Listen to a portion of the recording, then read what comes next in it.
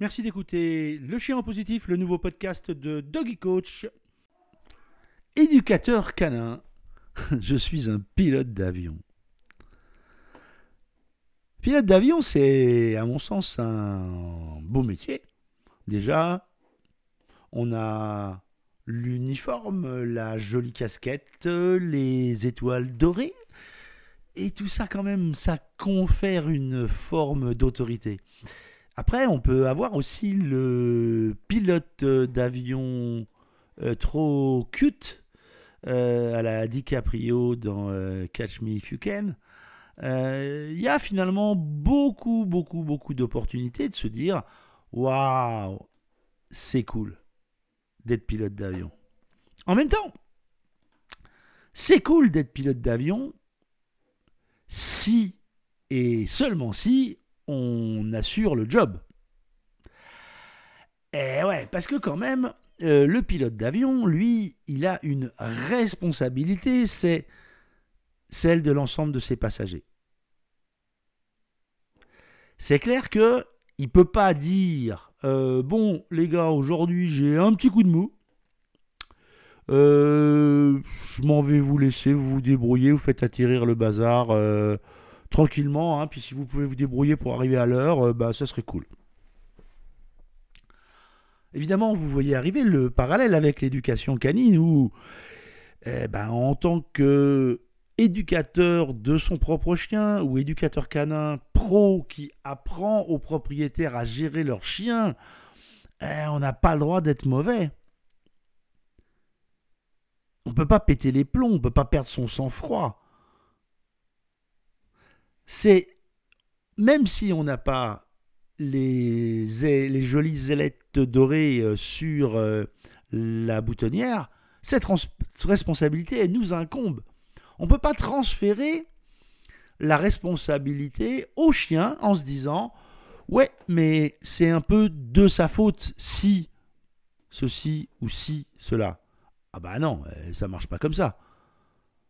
On ne peut pas lui faire croire que c'est lui qui gère la situation alors qu'on est en train de le manipuler et se dire après, ouais, non, mais finalement, c'est lui qui a pris une décision et je n'en porte pas la responsabilité. La responsabilité, elle est toujours celle de l'éducateur ou celle du propriétaire. Sa responsabilité, elle existe non pas parce que le chien a fait une erreur, mais parce qu'on n'a pas créé les conditions en amont pour lui apprendre à ne pas faire cette erreur. Il faut aussi que je vous incite surtout à vous abonner au podcast. Mettez des j'aime, mettez des likes, partagez avec tous vos amis. C'est important pour la survie de ce podcast et c'est important parce que moi aussi, j'aime avoir des récompenses positives. La sécurité émotionnelle du chien, c'est nous qui en sommes responsables. Si on met le chien dans une situation toute pourrie et qu'il a une réaction toute pourrie, eh ben, vous savez quoi ? C'est de votre faute. C'est difficile à se le dire, mais c'est la vérité. Un exemple assez classique. Vous partez en vacances et vous avez bien le droit de partir en vacances. Essayez quand même de ne pas trop alourdir votre bilan carbone en partant 4 jours à l'autre bout de la planète. Hein, mais bon, ça c'est un autre sujet. Alors, vous partez et vous mettez votre chien en pension. Vous y avez été avant, ça a l'air vraiment très très bien. Et puis, quand vous revenez et vous récupérez votre chien, et là, bizarrement, son comportement a changé. En votre absence, il a appris quelque chose. Et ce quelque chose, peut-être qu'il n'était pas aussi cool que ce que vous pensiez que ça allait être cool. Conclusion de l'affaire, il vous regarde un peu de travers. Et vous vous dites, quand même, c'est pas moi, j'étais pas là, j'étais en vacances. J'étais à l'autre bout dans les îles, je me faisais bronzer face à un hôtel, face à la mer, derrière un hôtel magnifique. Ça peut pas être moi qui suis dans le coup. En réalité, du point de vue du chien, si, c'est bien vous qui êtes responsable. C'est vous qui l'avez pris le matin, qui l'avez fait monter dans la voiture, qui l'avez emmené dans un endroit tout pourri, pendant lequel lui, il a passé 8 jours tout pourri.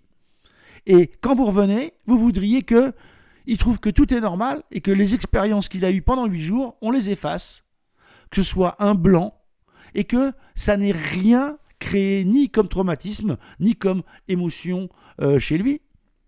Ah ben non. C'est vous qui êtes le pilote de l'avion. C'est vous qui devez vérifier sa sécurité, évidemment, sa survie et physique, mais aussi et surtout émotionnelle. Vous devez gérer ça. C'est votre boulot. Conclusion de l'affaire, finalement, le pilote dans l'avion, c'est peut-être vous. À très vite. Merci d'avoir écouté ce podcast de Le Chien en positif. À très vite pour un autre épisode.